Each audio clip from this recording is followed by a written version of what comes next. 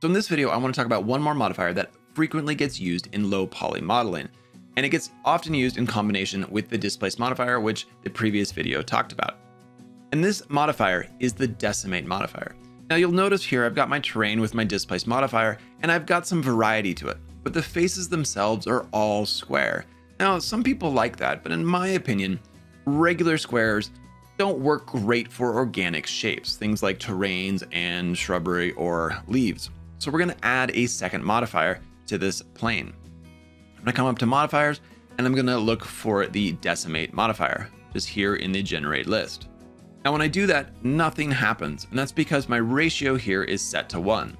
So what the decimate modifier is going to do is it is going to literally decimate the model. It's going to remove vertices from the model. And it's going to do that in a way that doesn't leave holes in your object. And it's going to do that in a way that's going to break up the regular grid shape or the regular squares of our model. So if I take the slider and I slide it down, you can see that vertices just slowly disappear.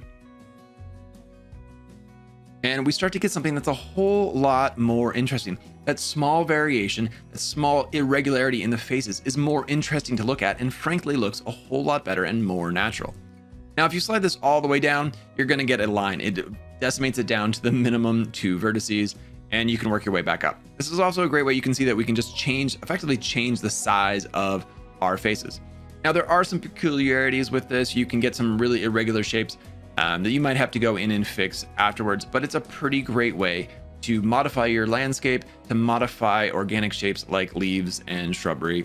Even rocks, this works really well to create irregular faces on your rocks.